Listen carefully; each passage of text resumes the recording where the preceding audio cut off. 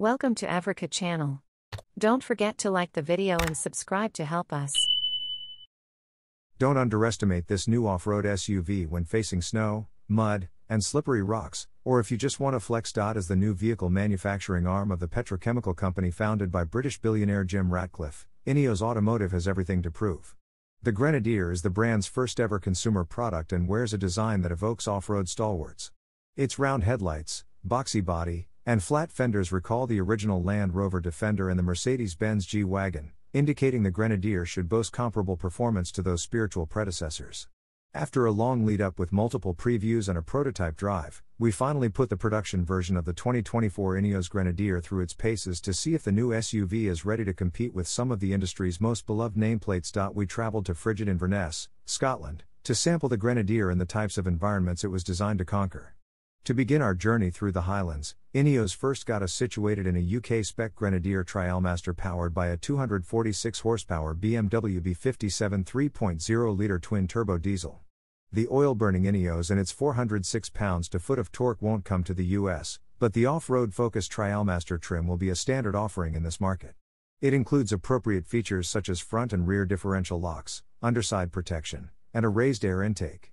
Rolling on 17-inch steel wheels and wearing stylish Magic Mushroom tan grey paint, our test rig certainly looked every bit the off-roader Ineos said it would be. As our caravan rolled across the Scottish countryside, we appreciated the Grenadier's superbly comfortable Recaro seats, which are standard with the Trialmaster version.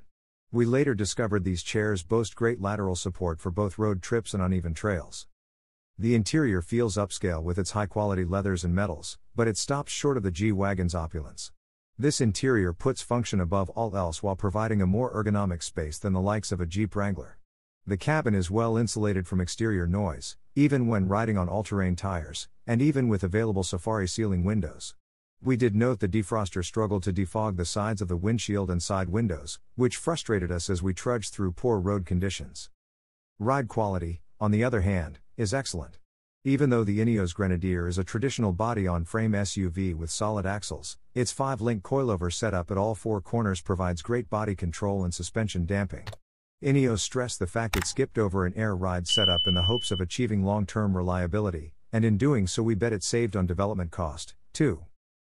Ineos then let us explore the Grenadier's low traction abilities on a decommissioned golf course. The previous evening's precipitation created an icy, snowy, and muddy route with varying grip levels. We engaged the vehicle's off-road mode, which disables the parking sensors and cameras via a button located within the overhead control panel. Because this setting disables features that render the Grenadier illegal for street use, activating it requires a 1-second button hold followed by a second button push for confirmation. Approaching a large slope, we used the hill descent control to manage the Grenadier's weight down a grade of about 25 degrees. The surface was covered in ice and mud, but at a set speed of 3 miles per hour, the off-road SUV shuttled itself down with no braking inputs necessary. All we had to do was hold the wheel straight. Compared to other hill descent systems we've experienced, the Ineos managed a remarkably drama-free execution with almost no jostling, jolting, or jerking on the way down. We wrapped up our first day in the Grenadier with more trail driving, trekking through narrows alongside Scotland's stunning lochs. At low speeds, the gutsy 3.0-litre twin-turbo inline-6 BMW engine takes a back seat to enjoying the scenery. Under hard acceleration, however, it exhibits a growling character and effortlessly pulled our rig up to highway speeds. As darkness arrived, we found the Ineos Grenadier's standard LED headlights leave much to be desired. To see a reasonable distance ahead, we toggled the high beams manually, as Ineos doesn't offer an auto-dimming feature. We didn't know until later that we could have fired up the much brighter set of auxiliary lights, which would have been a big help. For the hardcore off-roader or the rodeo drive shopper, the 2024 Ineos Grenadier has the right stuff to flex on the trail or street. Its pricing seems to be where it needs to be, too. Ineos indicated both the Trialmaster and Fieldmaster trims will start around $70,000. That places the Grenadier just above the Land Rover Defender lineup and well short of the Mercedes-Benz G550.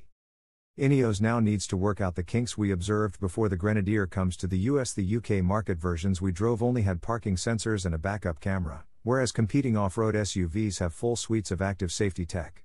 Ineos promised the US version will also receive features required for federalization, including automatic emergency braking, lane keep assist, and drowsy driver detection. We'd also like to see a native navigation system, lockers that are easier to disable, and better windshield defrosters. Regardless, after 2 days exploring Scotland, we believe the company shouldn't be underestimated. The 2024 Ineos Grenadier's retro looks and modern performance are a tantalizing proposition for overlanding enthusiasts and car collectors alike. We have come to the end of the video. Don't forget to like the video and subscribe to our channel to help us.